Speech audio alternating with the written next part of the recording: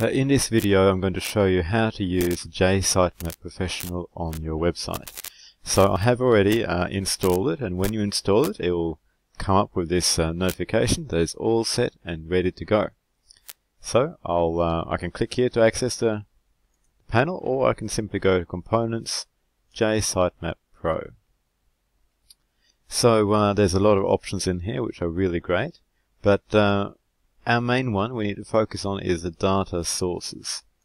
So this is what will make up the sitemap, and the sitemap is a map of pages on the website that we send to Google and other search engines so they know which pages to go to. Now, by default, it will have all your menus on the website and all articles on the website appearing in the sitemap. Now, with the articles or the content source, that takes all the articles on the website and displays it in the sitemap. Now, I often have articles there that I don't want to appear, so sometimes I'll just unpublish this link and there'll be no articles appearing at all, just the menu links that we have in our menus on the website.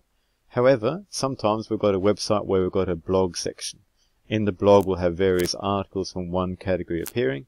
So let's say we've got that on this website and we want to make sure that those articles are also shown in the sitemap.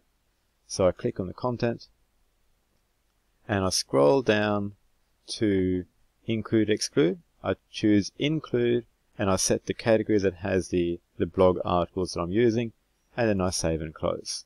And that will then make sure that firstly the menu links will appear in the sitemap, and secondly any links to blog pages will also appear in the sitemap. Instead, I wanted to find the links I have on the menu and display all of them.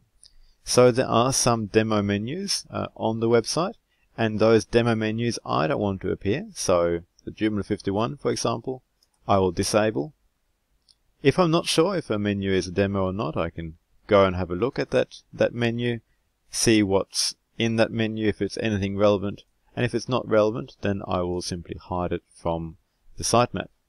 We'll go back to the control panel, and there is a wizard for additional data sources. So if you've installed a component on the website, for example, we might have installed eShop as a shopping cart, or event booking to look after events. We can then automatically display those events or that shopping cart and its links in the sitemap. So you wouldn't normally use this, but it's useful when you have installed an extra component on the website.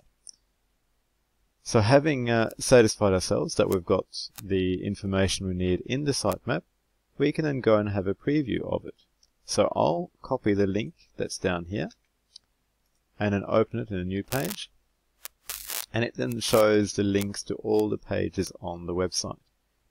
So let's just have a quick look at this, see if there's anything here that doesn't fit, that is not meant to be here, or something that's missing. If you want, you can also view the HTML version, which might be easier to browse through.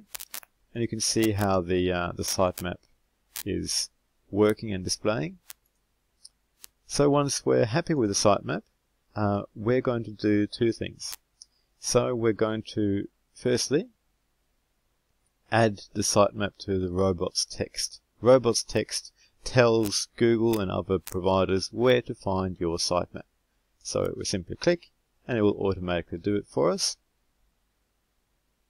And in addition, we can send a notification off to Google and other providers saying that here is our sitemap. So that's how we set up the Sitemap Pro component, and just a brief introduction to some of its features.